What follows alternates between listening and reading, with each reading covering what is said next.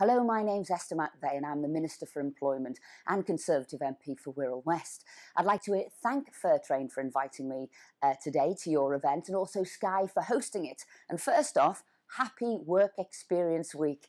Now, I'm terribly sorry I can't be there in person, but parliamentary duties call, and that's democracy in action, so I've got to stay in the House today. But by the wonders of technology, I'm being able to beam myself into your event. And I have to say, it has to be one of the most important events at the moment, and that's helping people with work experience and helping young people get a job. Because what do young people tell me up and down the country? They need work experience to get a job, but they need a job to get work experience. I mean, how do we solve that problem? Well, it's with helpful employers and helpful work advisors at Job Centre Pluses really sorting this out. And since January 2011, we've managed to have over 250,000 such places. All are employment driven, all are work focused, and all are industry led. Some are sector-based work academies and some are work experience. And what have we found out from those opportunities? Well,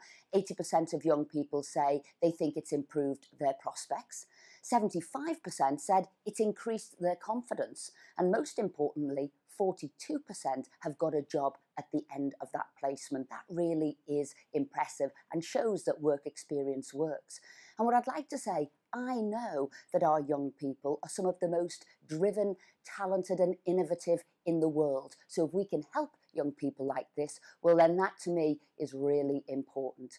And also what we've seen this month, which I'm really pleased about, is that youth unemployment has fallen by the biggest rate since records began. That really is impressive. And the number of young people claiming job seekers allowance is lower than at pre-recession levels. So I want to wish you all a very good work experience day and week. I want to thank once again Fairtrade and also great companies like Sky who are really making this happen.